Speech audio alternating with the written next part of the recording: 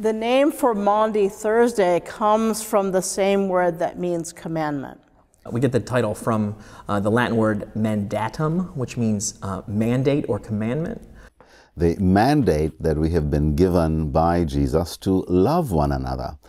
This is a service of depiction of the Last Supper that Jesus shared with his disciples before his death. And on this day, we commemorate Jesus' institution of the Holy Eucharist, when he says, "Do this in remembrance of me." One of the great commandments from Jesus that sets up the sacraments of the Church. And pretty much the whole service of Maundy Thursday is taken from John's Gospel. John's has this long text about the Last Supper, and then Jesus gives a long teaching, right? And that teaching begins with a mandate that says, right, "I give you a new commandment to love one another as I have loved you." His disciples to love one another as he loved them.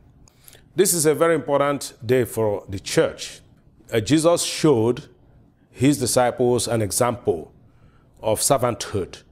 The disciples were already arguing about who is the greatest in the kingdom of God. And Jesus caught their discussion and taught them a lesson at the feast, as we find in John chapter 13. Jesus washed the feet of his disciples. And we meet to celebrate the Last Supper as a constant reminder of that event, when Jesus actually washed his disciples' feet, which is also what we are supposed to be doing in terms of serving one another. The clergy might wash particular members of the congregation's feet. The congregation may wash each other's feet. You don't have to go up if you don't feel like doing anything with feet.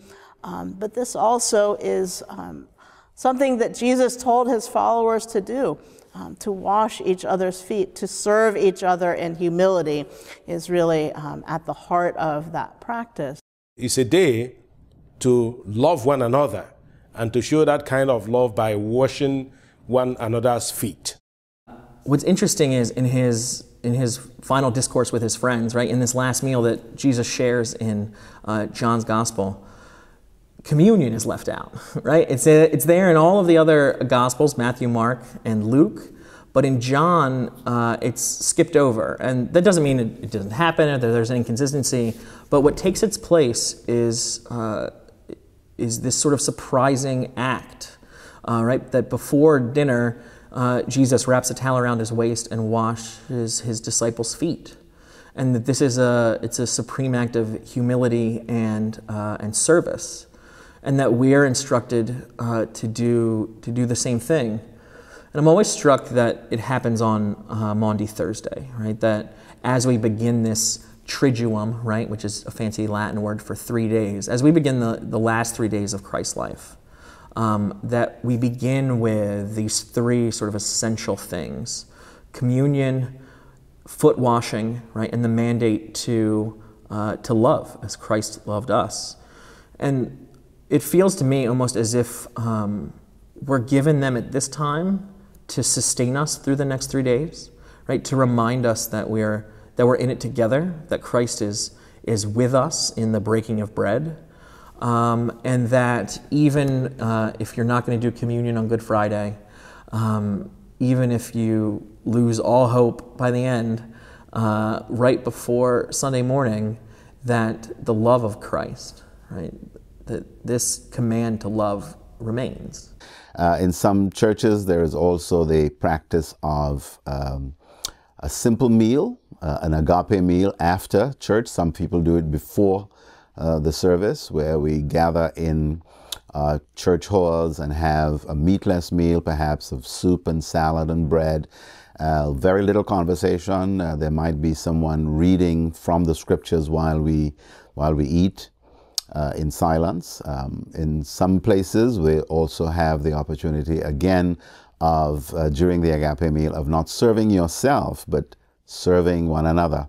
Another great opportunity for us to put into practice the words that we were given by Jesus to love and serve one another.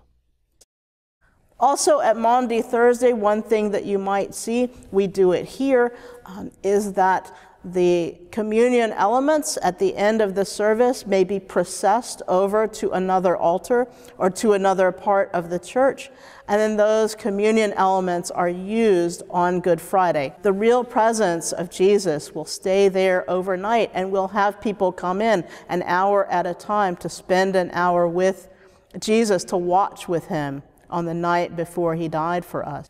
And so on this day, what is called to mind is the tremendous gift that we're given in the sacrament of Christ's presence in his body and blood.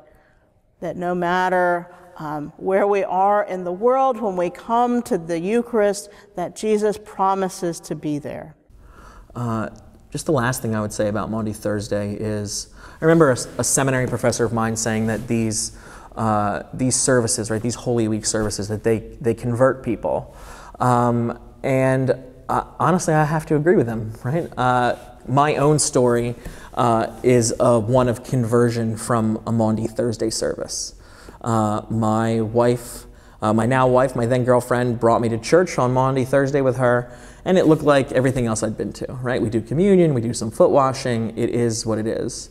But at the end of the service, right, when the lights go dim and we begin to read Psalm 50, and the choir begins to sing "Abide with Me," the altar guild started taking all of these things out of the nave. Right? They rip the tablecloth off of the Lord's table, and they empty out the tabernacle, right where the reserve host and wine is kept. They remove the candles, and all of these images that are supposed to remind us and point us to God, it's laid bare.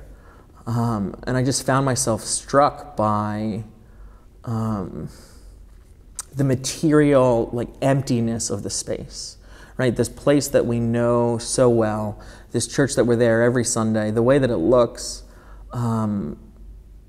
after the Maundy Thursday service, the church almost never looks like that, right? It's almost never that empty. There's something about this leaving, right? This removal, this emptiness that is left, right? And that is meant to lead us into Good Friday. It's meant to